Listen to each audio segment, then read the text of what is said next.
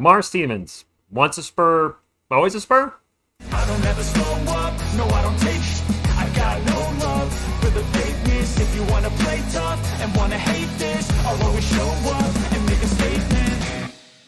What is up, San Antonio Spurs fans? Welcome to TSR Sports. Well, we got some news this evening, afternoon, or morning, depending on where you are. The San Antonio Spurs have waived for Lamar Stevens just weeks after acquiring him from the Cleveland Cavaliers. Spurs fans, are you disappointed in this move? Did you kind of see it coming? Let me know in the comments down below. Hit the thumbs up, like, support the channel, and subscribe for more Spurs content. And I expect the Spurs are going to be making a lot of moves before this all said and done, before the trade deadline goes on until next year.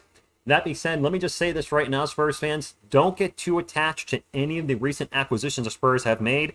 I think they're only temporary, as you can see already with Lamar Stevens. So just throwing it out there. Don't get too attached to anybody that's recently come to the San Antonio Spurs. Any vets north of the age, like 26, 27, up that way.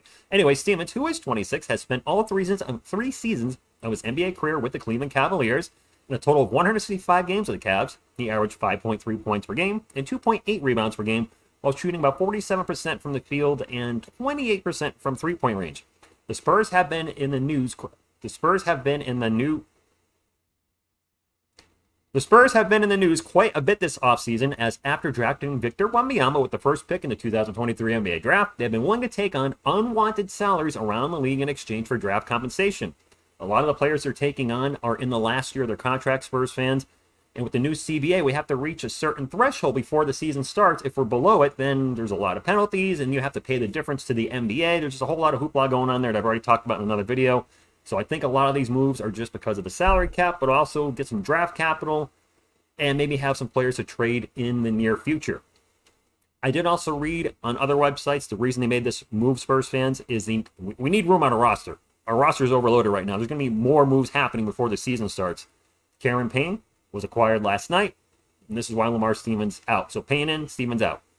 Owning a partially guaranteed contract for the 23-24 season, the Spurs decided to waive the former Cavaliers forward before his contract became fully guaranteed on July 18th, which is tomorrow. San Antonio will now take on a $400,000 dead cap hit for waiving Stevens, who would have been owed $1.93 million by the organization if not waived on Monday, which is also today. Spurs fans, short video today. Not a shock at all. With all due respect, I didn't see how he fits into our lineup at all. I think the Spurs' plan now is just to load up on young talent, players like Serge Rice, your City Sissokos, those type of players that are young, developing. And with these guys that have played for a few years on expiring contracts, waive them or trade them maybe for some kind of future capital. I'd be not shocked if in the next few months or before the trade deadline in February, we see Doug McDermott, Devontae Graham, those type of players be traded for whatever we can get for them. So let me know in the comments down below. Surprised? Disappointed? Were you hoping to see him on the court? Lamar Stevens, thank you. Thank you for being a Spur. Bum, bum, bum.